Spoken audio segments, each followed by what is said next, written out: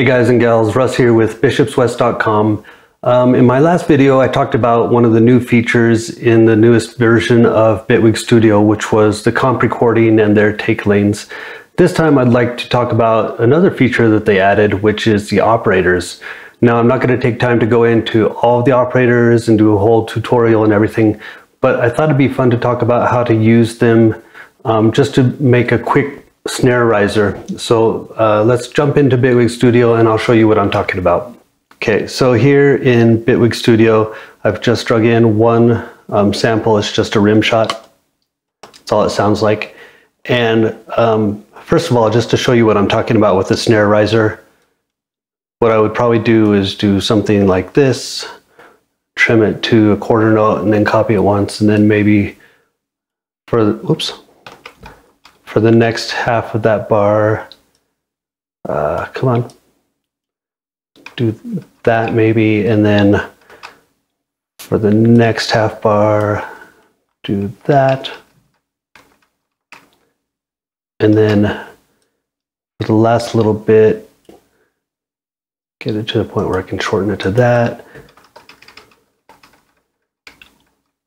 and maybe leave the last whatever open. I don't know. I'll just do it all the way over. So what it would sound like is, okay, and of course I could make those even shorter. That's kind of what I would usually do for like a snare riser, or in this case, of course, using a rim shot.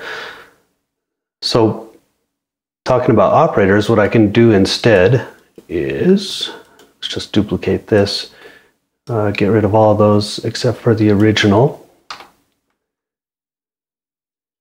And what I'm going to do is drag out this clip to make it 2 bars long.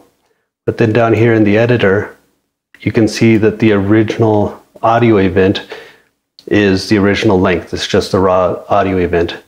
So all I'm going to do is, when I say operators, I'm talking about this new group of interesting tools over here. I'm just going to take this second one for the repeat rate, and I'm going to, well, sorry, before I do that, undo. I'm going to take this audio event and just drag it for the full length of those 2 bars. And what that allows me to do is, when I start upping this audio rate, you can see it's actually creating new instances all the way across. So I'm going to take it up to, I don't know, maybe 24. So what that sounds like is, okay, so that's a good start. But the other thing that I need to do is just drag it all the way over here so that it starts out slow and gets faster and faster as I go all the way to the end of those 2 bars. So now it just sounds like,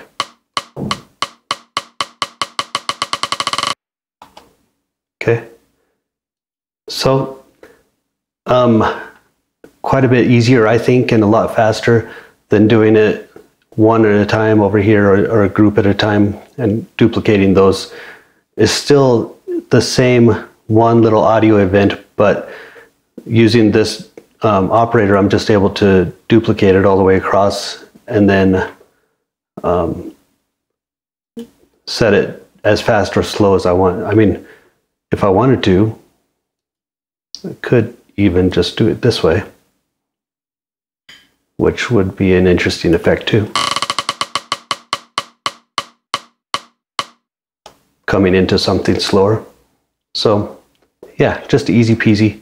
So like I said, I'm not going to go through the whole tutorial thing and show you every single one of the operators, but I thought that one would be something fun and useful for a lot of people. It's what I'm going to be using from now on for those kind of risers. So hope you enjoy that. And again, a reminder, if you go to bishopswest.com/Bitwig setup, I've got a free guide for you there called Accelerate Your Music Making in Bitwig. It's just a quick guide to set up Bitwig so that you can get to making music quickly. Don't have to go through a lot of extra steps every single time. I think it's pretty useful. So again, bishopswest.com/Bitwig setup. And that's all I've got for you guys. So hope you have a great week, and I'll talk to you soon.